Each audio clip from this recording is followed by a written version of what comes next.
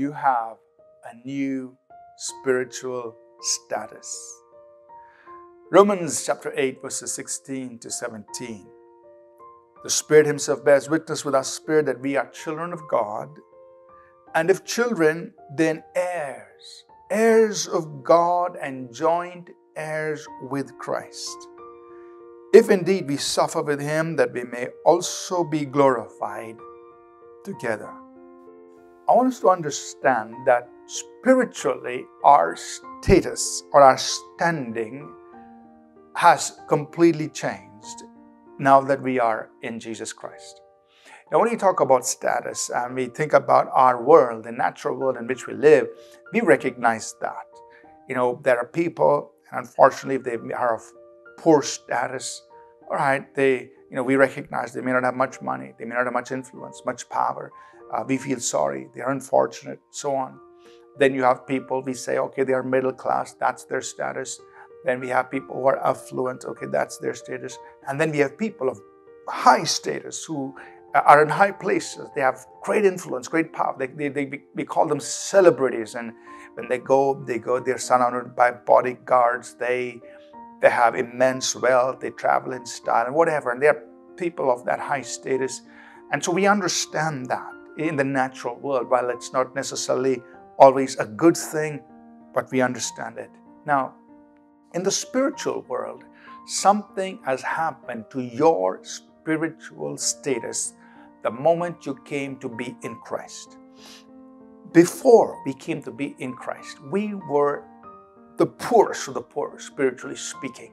I mean, we were depraved, we were corrupt, we were ruined. The enemy had control over us. But the moment we were born again, we came into Christ, something drastically changed.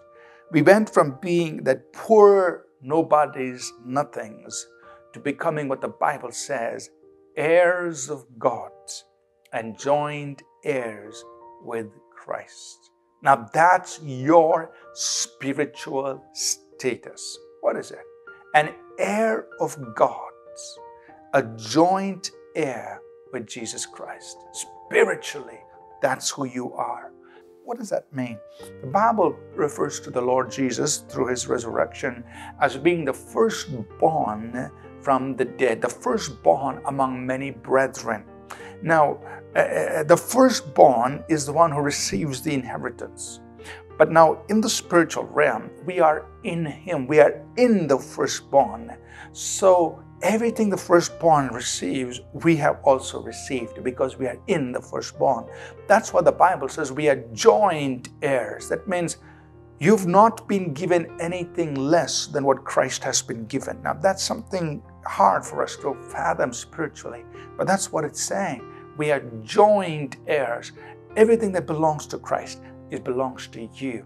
Everything has been given to Jesus, has been given to you. We are joint heirs with Christ. That's our spiritual status. Heirs of God, joint heirs.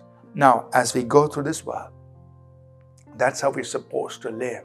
Live out of that spiritual identity, that spiritual status that you have. You know that you're an heir of God. You know that you're a joint heir with Jesus. Live like that. In the world, in the natural world, our positions may vary, and who we are and what we do in the natural world may vary. But spiritually, as believers, we all have one same similar status. We're heirs of God, joint heirs with Jesus, each one of us. And we can live out of that in our natural day-to-day life. Recognize who you are, your new status in Him. Let's pray. Father, help us to understand what you've done for us in Christ and how we can live out of that in daily life. Open our understanding. Teach us, we pray, how to walk as heirs of God and joint heirs with Jesus. In Jesus' name, amen. Thank you for tuning in to Living Supernaturally.